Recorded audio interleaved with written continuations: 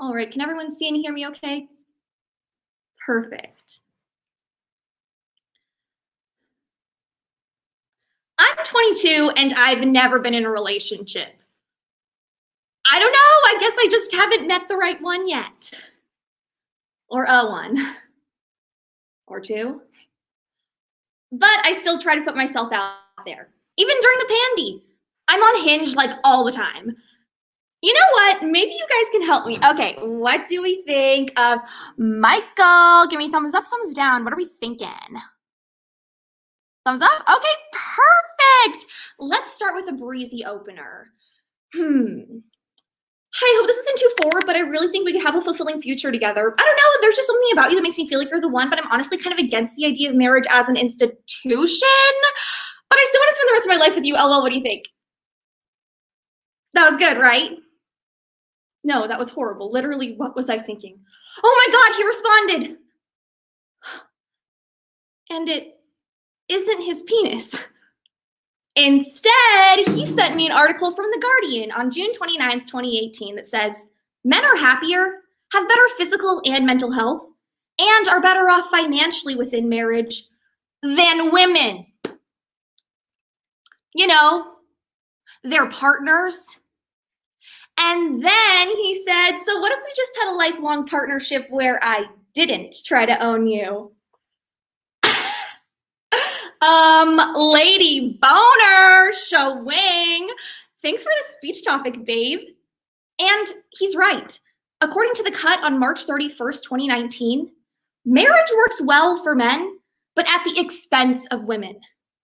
Also, I told him he's right, which for most men is considered sexting. Marriage needs to die, for women's sake. So let's get into it. Today we'll discuss the history of marriage, why it's still a problem, and what we can do to fix it.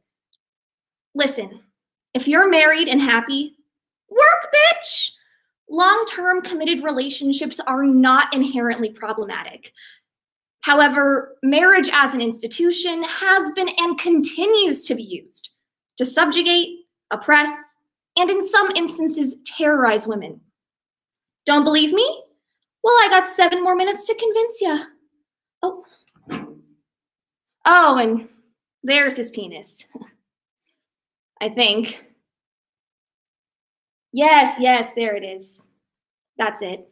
For starters, marriage was not created to be a union of love.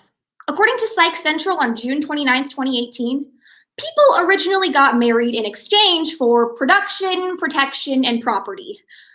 You know, property like land, animals, the 16-year-old getting married. I'm just kidding. She's 12. Most of the time, there was a bride price paid from the groom's family to the bride's family. What's my bride price? Oh, honey, if you even have to ask.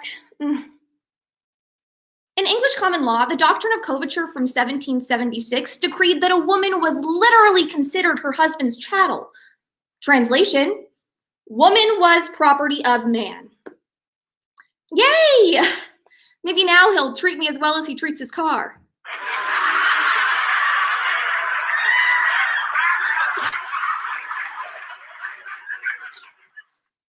Not much has changed. Yes, women are now allowed to speak, but we get corrected and not listened to. And when we are listened to, our ideas get stolen by men and presented as if they came up with it. I look forward to seeing this speech in finals next year. By a man.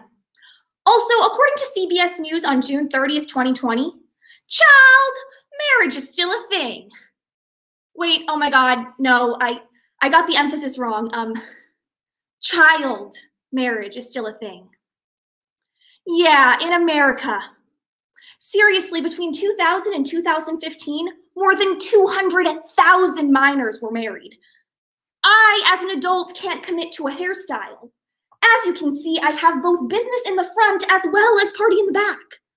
And somehow Clayson from Bristol Middle School can be committed to a lifelong marriage? That we allow child marriage to continue shows how insane our views on marriage really are. Why is marriage still a problem today? Individual pressure and divorce.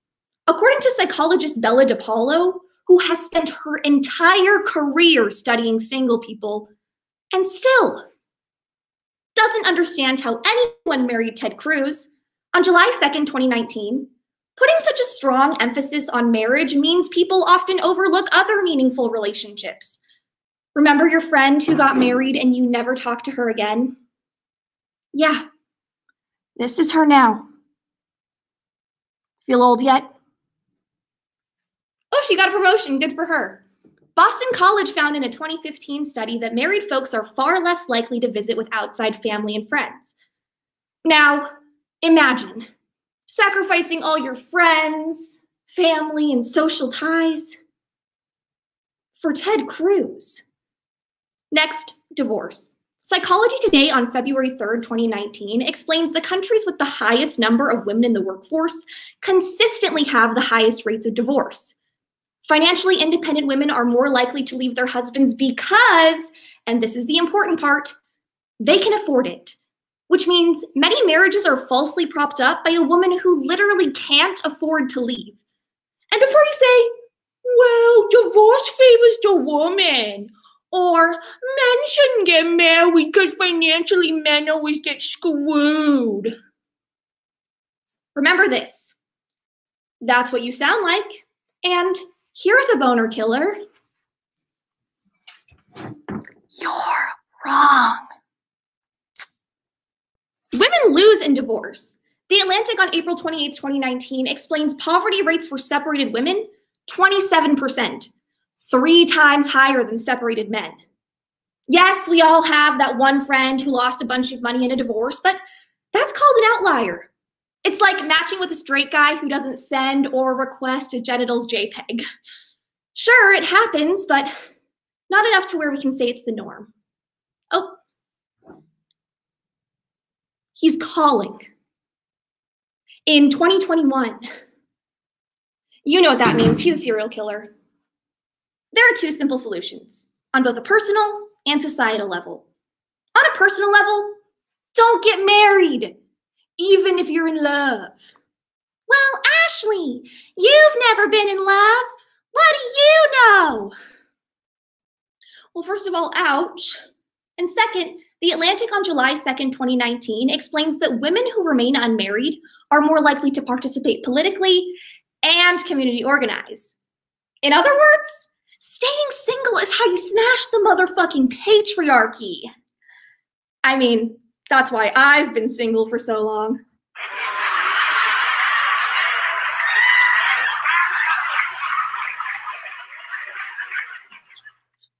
On a societal level, we have 2 expectation changes. Change the end goal of relationships and stop associating marriage with kids. In order to help put the final nail in the marriage coffin, we have to stop seeing marriage as the end goal of relationships. This means stop asking couples when they're going to get married. Next, marriage and kids have to stop being connected. Kids needing to grow up in a married household is a bullshit lie, literally meant to scare women into staying with shitty husbands. The Brookings Institute on April 15th, 2019 explains that stability is what matters most when raising children. If that's the case, then stability, not marriage, should be the main goal of families. Also, stop having kids. Different speech, I know, but like, come on! The world is dying. Adopt, don't pop. Now, I know what you're thinking. But Ashley, there must be some instances when getting married is okay. And you're right, there are 2. Number 1, cheating our broken system for things like citizenship and healthcare. Number 2, you're gay. Straight people have had marriage for so long and kept it from the gays for no damn reason. So now, they get to be on the outside looking in. And if you're straight, you can, I guess, get married, just not to someone of the opposite sex. Sorry, breeders. I know it's hard to let go of the fairy tale delusion we've all been conditioned to believe, but the culture surrounding marriage is powerful.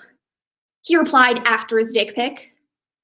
Feminist opener, penis portrait, then feminist recovery. Here's the sad thing, men, that's actually a pretty good ratio. He'll never be my husband, but hey, maybe a sexting buddy is all I'll ever need.